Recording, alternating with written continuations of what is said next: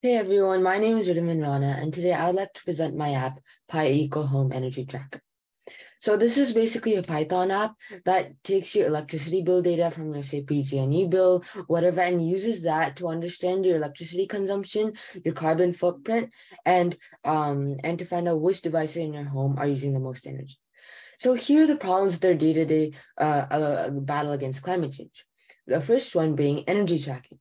So right now, users really don't have a way of tracking how their energy consumption is changing year over year, month over month. And so, for example, in the winter months, is my energy increasing because of the heat? How much do we need to turn it down? That kind of thing. The second problem is where's the energy going? So people don't have a way of finding out which devices in their home are using the energy inefficiently. For example, I remember this time when I accidentally left my refrigerator open, and for the whole night, the refrigerator was running at top speed, and that increased our electricity bill for that month by nearly $50. And so it's incredibly important to understand which devices in your home are inefficiently using energy, which can therefore reduce our carbon footprint. Which brings me to my next problem, where people don't have a way of finding out what's our carbon footprint on our Earth. How much energy are we using, and is it renewable? Is it solar? Is it coal? That kind of thing. So here's the app objective. But with my app, I hope to solve all these problems by plotting the data and finding out the electricity trends by using linear regression models in my algorithms to find out where the electricity is going year over year and month over month, to add home devices to identify which devices are using the most energy, and to make a final report that tells you how much money what your cost is, your carbon footprint, and your total electricity consumption. So let's start by doing a live demo. So let me start to share my screen. So it's going to start. Okay, so the first thing that you're going to see is a search start screen, which initializes the GUI using tkinter right here, which is the main user interface for my whole app. So we start, and then we have a login and sign up page so that users can kind of customize their thing for them, so that they can see their old previous energy reports that they make, so that they can see how much they're improving based on the last time they checked their usage. So I already have an account, but if you needed to, then you could sign up today and create an account. So in. Okay. And so now, once we start our and log in to the app, we will see that there is a dashboard where I can see some of the reports from previously. So for example, this is one of the reports that I did before when I was testing the app. And I saw that, okay, so from 2018 to here, I had a huge peak in 2021 which was like the COVID time usage, and we were having all the carbon, and we were at the home a lot. And that's when our carbon footprint, our costs, and our kilowatt hours were all peaking. And we also have a text report over here that tells us exactly about what's happening. So now let's create a new energy report, then import the data from the CSV file. And so this is where you go to PG&E. But unfortunately, I'm not logged in, but you can get this data from PG&E by logging in and then downloading the data. So for demonstration purposes, I'm going to use my own sample.csv, which is all of this data. So I can open that and continue to energy report. Okay, so at this screen, the computer's going to ask me to add my home devices so I can get a general understanding of what our home looks like, because it doesn't know anything about our home or appliances. So for demonstration purposes, I'm going to add just 3 items from each of these categories. So let's add a refrigerator, which we use about 8 hours a day.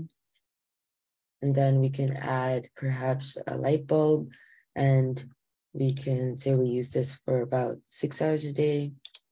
And we can add a laptop, which I use for about 5 hours a day. And we could also add a modem, which is always on, so 24 hours a day.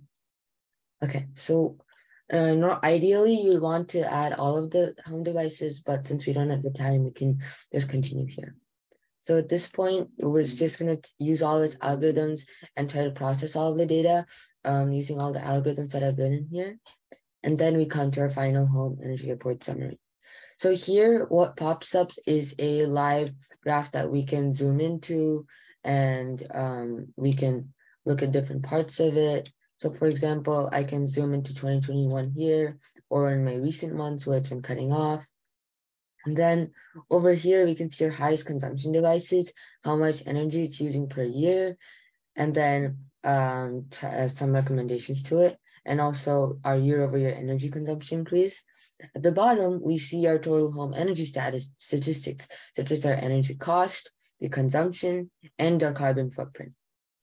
In addition, I'm also using Plotly on the side in case you want a scatter plot like this, the lowest graph that shows the trend line that's been happening since 2018 all the way to 2022.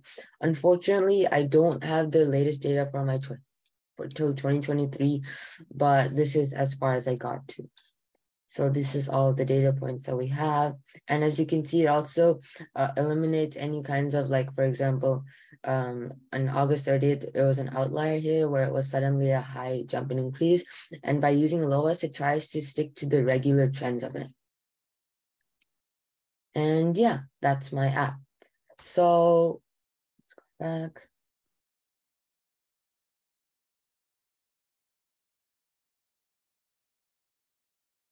So why should we use the PyEco Home Energy Tracker? Well, for one, it's easy and efficient to add your devices and to check. Even if you don't add your devices, you can still see how much your carbon footprint and all those important statistics. Then number two being that it reduces your electricity bill by understanding when you understand which devices are using the most energy, and you can figure out, oh, okay, by reducing my consumption on this or trying to use this less or keeping it more efficient, then we can reduce our electricity bill. And we can decrease our carbon footprint since your electricity bill and your carbon footprint are kind of correlated. Thank you so much for listening. Some of the future things that I'd like to add to my app, including integrating with the PG&E API, connecting this to a web service such as Vercel or something, so that it could be a web service for everyone to access. Then make a consumption usage comparison by region. So for example, we could have multiple users across many regions and stuff. For example, San Ramon, Dublin, the entire California, and we could understand if our consumption is appropriate for that area, and if we need to decrease it to come to a median level.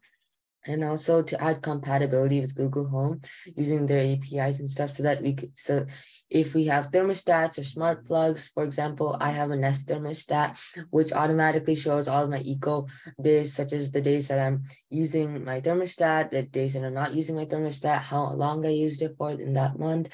And I could use that data to further accurately represent my home energy data. And yeah, thank you so much for listening.